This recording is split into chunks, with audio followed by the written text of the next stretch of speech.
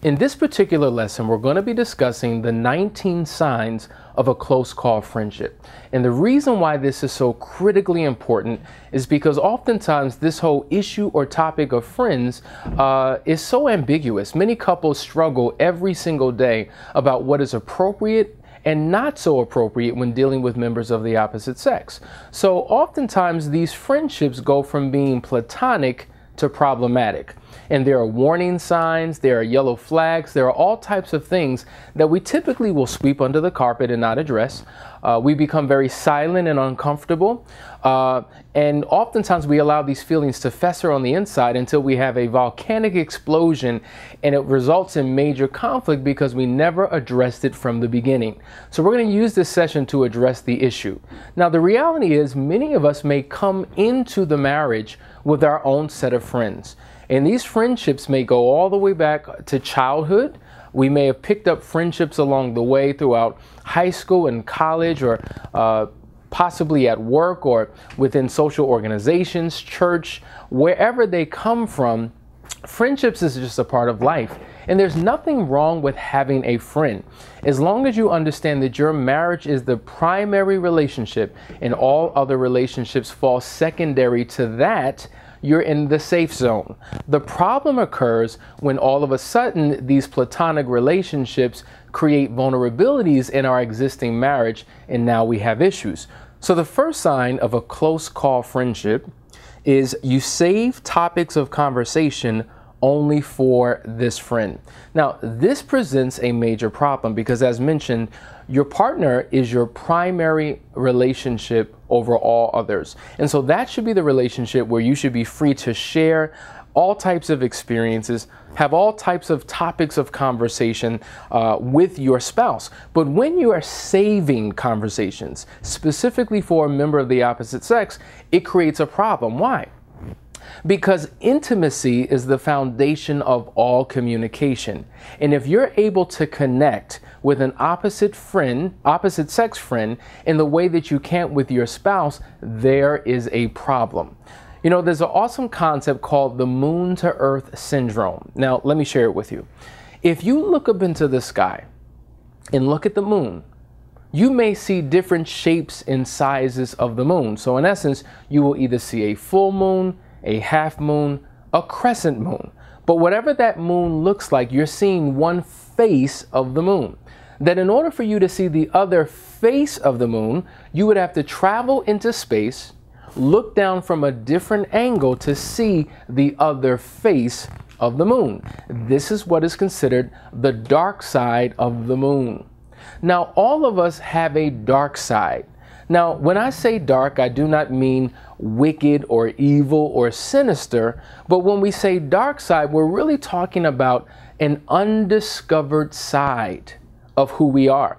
And all of us have an undiscovered side that our spouse has not identified, they haven't recognized, they haven't tapped into. Not because we're necessarily hiding things from our partner or our partner's hiding things from us, but because of the nature of our chemistry, because of our likes, because of our commonalities, there's certain things that just did not come out. And so the problem is when you can connect with someone else who can tap into that dark side that your partner's not privy to, it can create a vulnerability because an interest, a chemistry can develop with that other person. Now remember, if every single relationship is based upon some form of attraction, not necessarily sexual, not necessarily emotional, but there's something that attracts and binds you to that person, and oftentimes it's a commonality that you share, that is where the vulnerability comes in.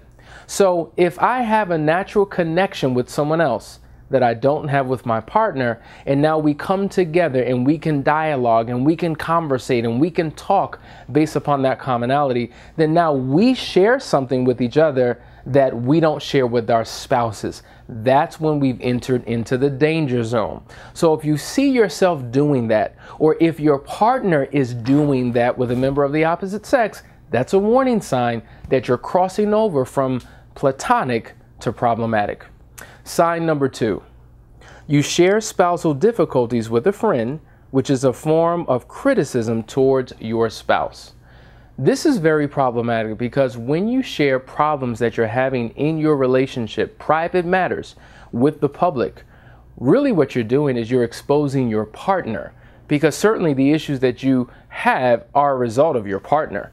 Because we typically don't expose ourselves. We don't talk about our own issues. We talk about our partner's issues. And when you do that, what you're doing is you're creating a vulnerability within your relationship. Sign number 3. Your friend shares his or her relationship difficulties with you. Now, this is problematic because if you spent your time complaining about your partner, and now your friend spends his or her time complaining about their partner, now you come together in a very different way. Now you share the same problems, the same issues, the same challenges, and there's a level of sympathy and empathy that you have for one another. And oftentimes that is the attraction, because you both are going through the same experiences, and you begin to show up in ways for your friend that your own partner doesn't show up for you. And so what happens is inappropriate attractions can develop based upon this commonality. Let me share an example with you. I had a friend many years ago, and we were literally just friends. There was no attraction, there was no interest whatsoever. We were involved in the same type of business, so we saw each other occasionally. Well, she got to the point where she got into a relationship and decided that she was going to get married. And when she got married, myself along with another were witnesses at her courthouse wedding. And soon after her marriage, she began to experience all types of challenges. So guess who she calls? Obviously, she calls me. Now, at the time, I wasn't a marriage counselor, but I was someone who was dealing with single relationships. So she sought me out for advice. And as I gave her great advice to help enhance and improve her relationship, it actually backfired. Because every time I gave her advice, every time I became a listening ear, every time I began to empathize with her, it was a reminder of what she was longing for. And so all of a sudden, I become magnified in her mind and in her heart in a way that I had never become before, because now there was a vulnerability in her relationship which opened her up to me in a way that she's never opened up before. So now she begins finding an attraction for me based upon the hurt that she was experiencing that she never had before. And so as I began to speak life into her, her husband at the time became worsened, became Satan incarnate in her eyes, and I became angelic. And so this unnatural attraction was developed because I began to communicate with her and meet an emotional need that her husband was not meeting. So when you become a listening ear and a sympathetic ear to the problems of another person who's involved in their relationship, you're doing them more of a disservice than good. So the advice should always be to seek out somebody of the same sex, same gender, or to seek out professional help. Sign number 4. You anticipate seeing your friend more than your spouse. Now, it's quite interesting. When a couple has been in a relationship for quite some time, they transition from being soulmates to roommates to roommates. They often spend a lot of time together in the initial phases of the relationship, and then over the course of time, it begins to drift away. In fact, even within the same household, while we participate in what we call physical proximity, where we're in the same room, watching TV or engaged in a conversation, over the course of time, the wife goes into the living room watching television, the husband winds up in the office on the computer, and even though they're in the same household, they don't spend any time together. And quality conversation is limited. In fact, according to statistics, the average couple only spends 5 minutes a day communicating. And that's often done early in the morning on their way off to work, or when they come home from an exhaustive day at work and they're just dealing with the surface issues of life. However, when you have an opposite sex friend, when it's gone from platonic to problematic, you anticipate seeing that person. Now think about it.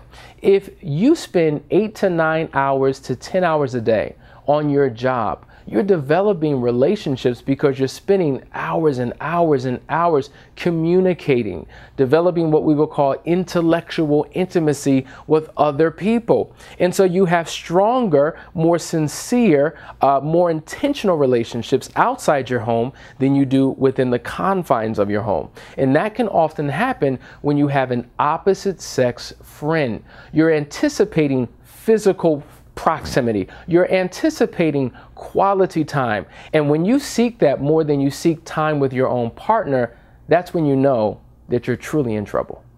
Sign number 5. You begin comparing your spouse to your friend.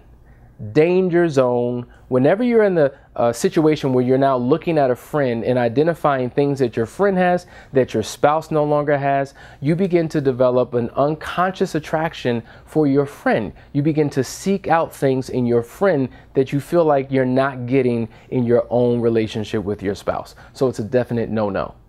Sign number 6. You show more concern about your friend than your spouse. I see this all the time. A friend gets sick, a friend is in need, a friend runs into a situation, and what we do is we race to our friend to accommodate them however we can because of a need and of a passion to serve them in a way that we don't even serve our spouses. So when you begin to pay more attention to the welfare of a friend than your own spouse, when you race across town to go out of your way to accommodate a friend but won't lift a finger in your own home when dealing with your spouse, that's a sign that that is a close call friendship. Sign number 7. You provide special treats for your friend. Now, this is a danger zone. When you begin to communicate long enough with a friend, you begin to learn what they like. You learn their hobbies, their interests, their passions, what food they like, what they like to drink for coffee. And so what happens is, on your journey to work or church or any type of social organization where you know you're going to see your friend, you think about them along the way and you pick up a little treat. You pick up something, a little small, just as a way of appreciating your friend. And here you go with your cup of coffee or your bag of chips or the brownie that they like. And hey, I was just thinking about you. This is for you. And it becomes an expression of appreciation that you have for your friend. But what we do not realize is that according to the book, The 5 Love Languages by Gary Chapman, gift giving is a love language. And so for some people, receiving gifts, receiving treats means everything. It's not about how much you spend. It's not about whether something is a name brand or not. It's not about any of those things. A gift represents you were thinking about me. You took the time to go out of your way and to bless me or to meet a need in me that would make me feel good. And when you do that, what you're really doing is you're crossing a line, because the same effort and intention that you would have in getting things for a friend should be spent getting things for your partner. When was the last time that you gave your partner some flowers? When was the last time that you bought your partner a card? When was the last time that you bought your partner a gift just because? So if you find yourself naturally doing that for a friend and not your own spouse, that's a sign that you're in the danger zone. Sign number 8. You fantasize about marriage with your friend. Now, if you're at the point where you're fantasizing what a relationship or marriage would be like with your friend, then you've also fantasized of what life would be like without your current spouse, because you've gotten to the point where you're just sick and tired of being tired. And oftentimes, before people physically leave, they leave emotionally. Many people have left years ago, though they're physically still in a relationship. And so if you're fantasizing about what life would be like, what marriage would be like, what living in the same household would be like with your friend, this is what we will call an emotional affair. Sign number 9. You spend more time alone with this friend than your spouse. Now, this is very, very similar to one that we mentioned earlier, because as we've stated, most couples only spend 5 minutes communicating, and even if they're in the same household, they drift off into different corners of the house, so technically they're not together. But if you met your friend at work or at church or any social group where you typically frequent once or more a week, it's very likely that you'll naturally spend more time, with your friend than with your spouse. And so if you have a desire to do that, or if you're actually doing that, that is a close call friendship. Sign number 10. Your spouse does not have access to all of your conversations, whether it be cell phones, text messages, or social media. This is a major problem. There is a 15-page report that I have that you can download in this course that speaks to what the proper etiquette regarding social media should be when you are in a committed monogamous relationship.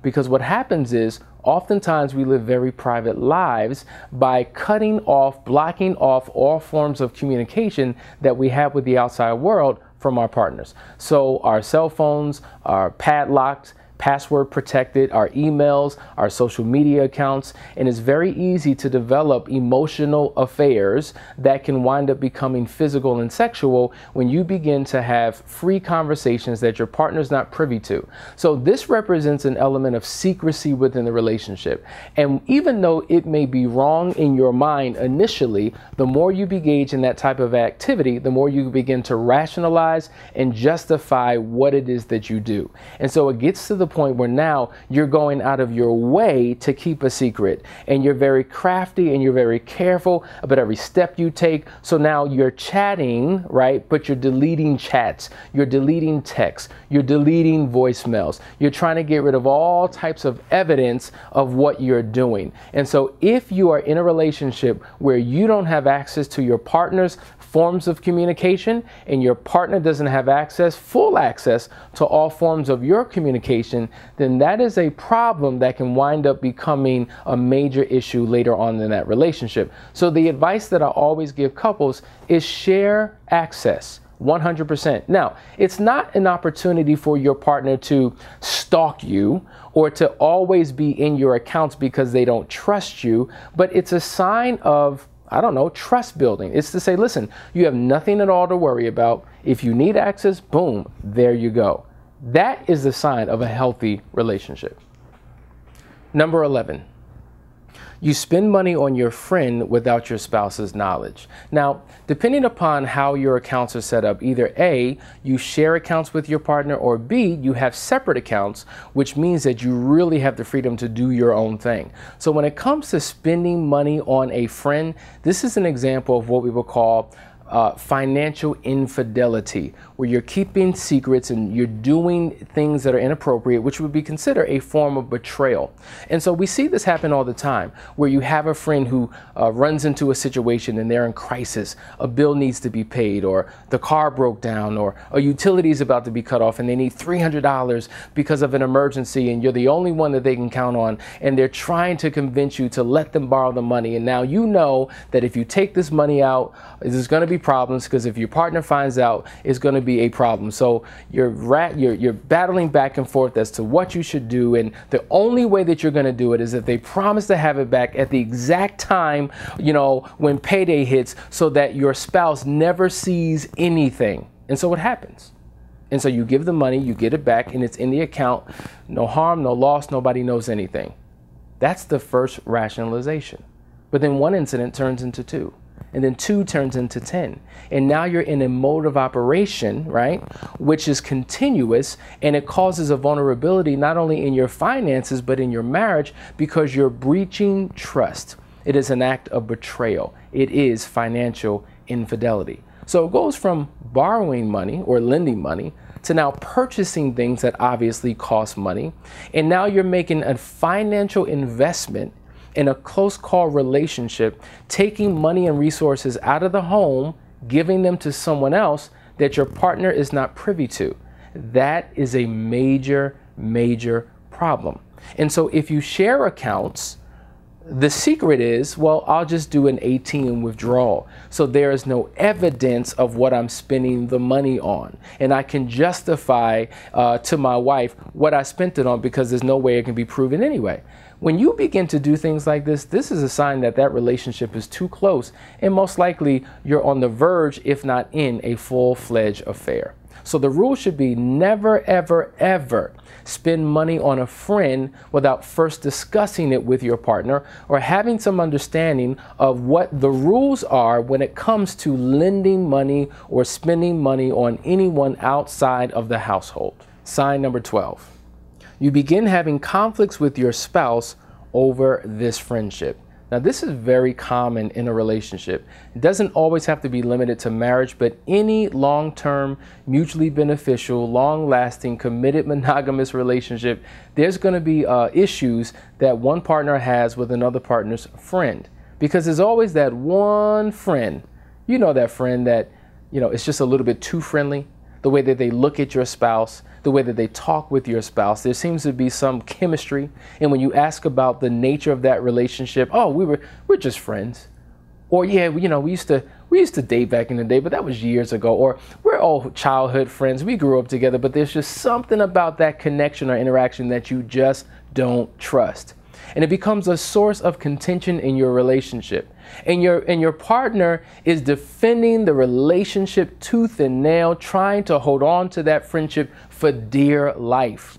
If there's any type of outside opposite sex friendship that's causing major vulnerabilities in your relationship, it is a sign that there is a close call friendship that exists, and either your partner's doing something inappropriate or that friend may be doing something that's inappropriate. So it does bear having a legitimate, in-depth conversation about defining what a friend is, what is appropriate, what are the behaviors that should be conducted, so it doesn't become a major violation. Sign number 13. You lie to spend more time with this friend. Oftentimes in a relationship, we will say, you know what? I got to go on early to work today. Or you know what? I'm working late.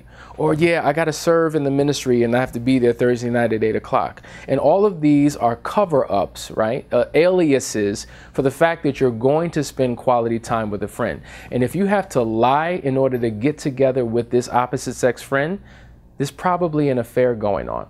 And if you've discovered that in your partner in terms of their behavior, it's really something to be concerned about and time to have more in-depth conversations. Because if they can lie about that, the question is, what else is being lied about in your marriage? Sign number 14. You hide interactions with your friend from your spouse. Now, let's talk about a scenario when you're all in the same place together. You go to a movie with your spouse and your friend is there.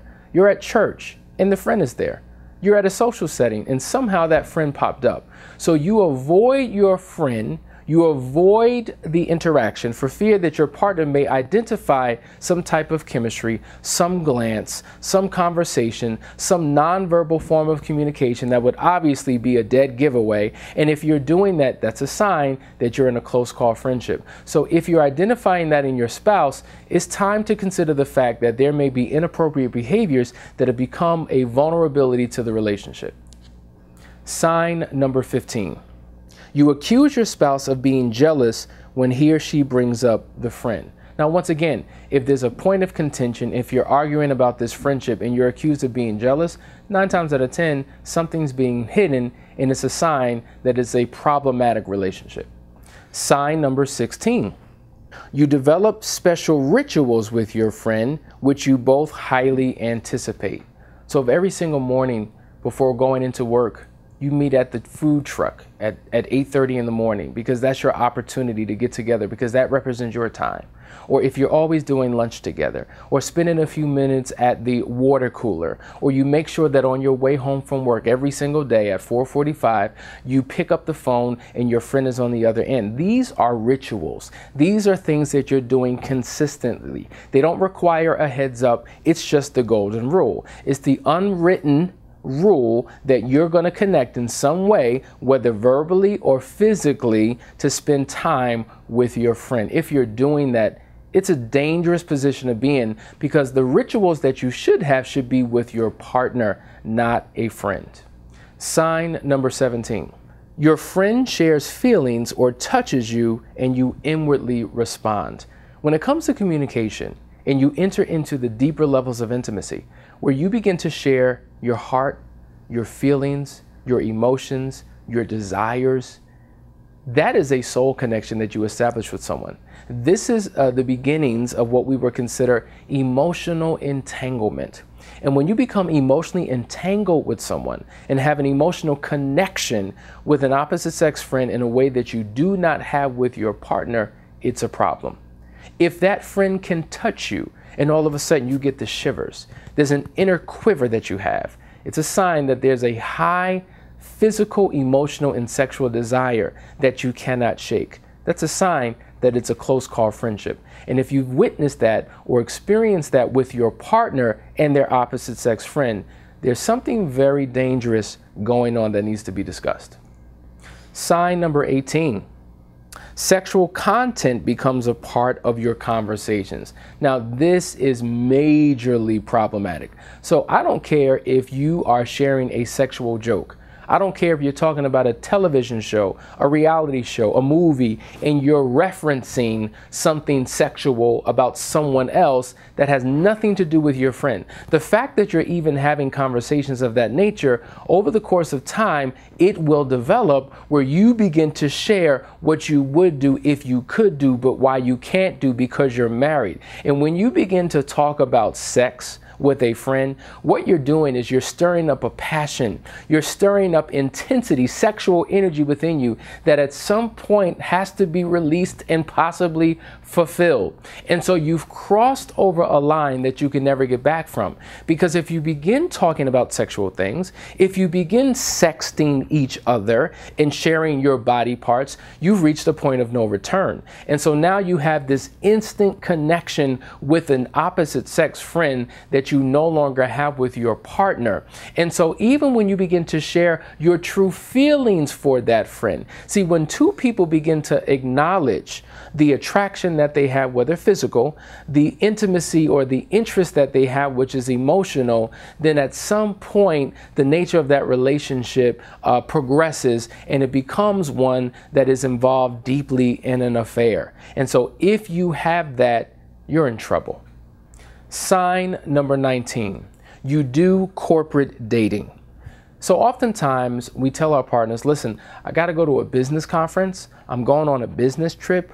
I'm going to a church convention. I'm going to this meeting. I'm going to this, service. And so we use outside attachments, other responsibilities that we have, extracurricular activities, commitments of our membership as a way to hide the fact that, you know what, we're really going to spend quality time with a friend. Now, in this case, we're not lying because we actually are involved in those activities, but we also know that our friend is going to be there. So it's a way to secretly reconnect with a friend.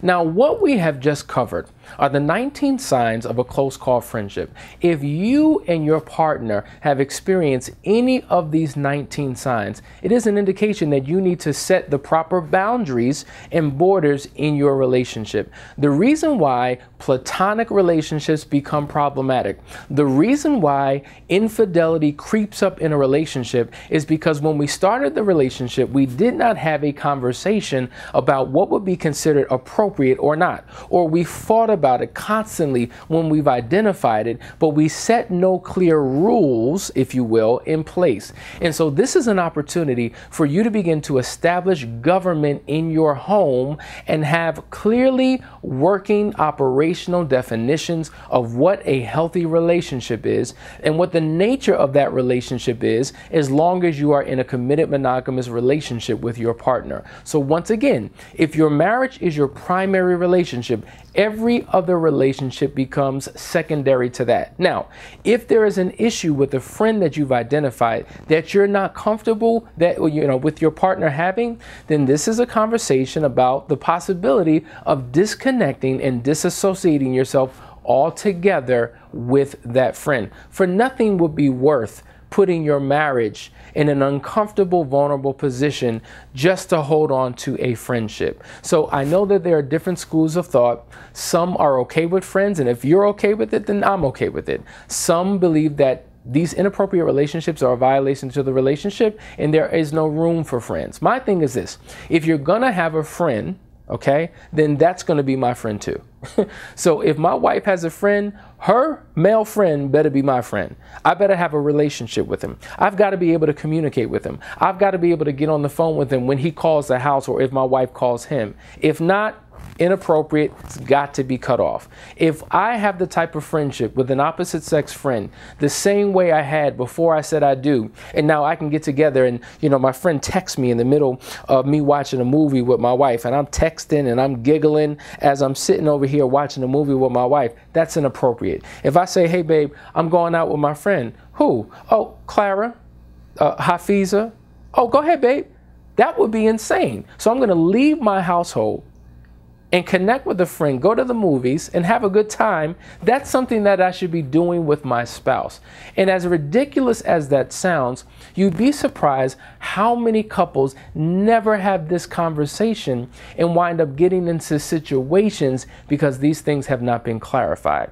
So this is where having negotiation about what is considered healthy relationships comes into play in your marriage.